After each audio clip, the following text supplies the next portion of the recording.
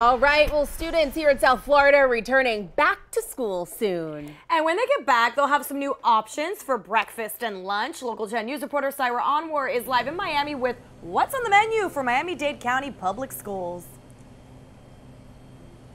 Hey, so Miami-Dade schools start in less than 2 weeks. That means a lot of people are getting ready to fill a lot of bellies. Well, we got a sneak peek at all of the new and exciting options that your kids will have this school year. Breakfast at school ensures your kid is in school on time, ready to learn. And the selection of food getting your kids ready to learn is getting more expansive and more nutritious. This year we're going to be introducing a new plant-based vegan chili, cilantro lime brown rice. This is the coolest thing in the world. A little emoji fry.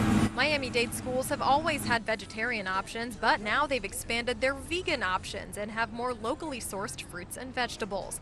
But a full and healthy belly won't mean emptying your pocketbook. This year we're really emphasizing and letting parents know that breakfast is free for every student at every school every day. And just because your kids have healthy options doesn't mean they'll always make healthy choices. Why Penny says you should talk to your kids about nutrition before they head back to school. Parents should always be modeling and talking about good choices. There's really nothing wrong with choosing a slice of pizza, but have the salad with it.